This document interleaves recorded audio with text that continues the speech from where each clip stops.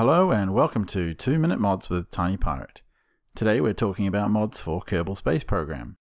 Now you may be thinking that the simplest way to get mods for Kerbal Space Program, because let's start at the beginning with how you find them, is to go to curse.com, the official mod website, and browse the mods there. However, this is not the case.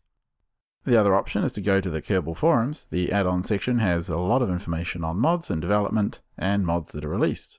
But this is also not the best way to get mods. The simplest way to get mods is to use the Comprehensive Kerbal Archive Network mod, available from the link in the video description. Once you've got to the mod's GitHub site, simply click the CKAN.exe link, download it, drop it on your desktop somewhere, and away you go. The exe file is compatible with Windows, Mac, and Linux, and all you have to do to use it is open it, find your copy of Kerbal Space Program, and then click Select and tick the box.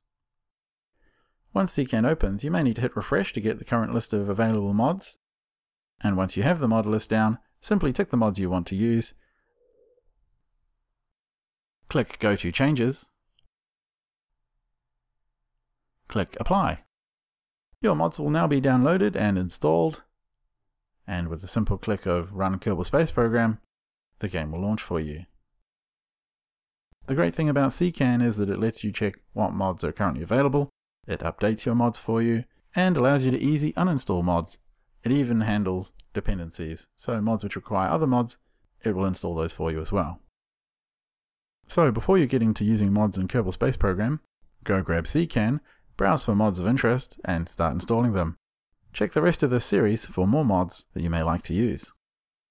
If you enjoyed this video, please like, subscribe, and drop us a comment.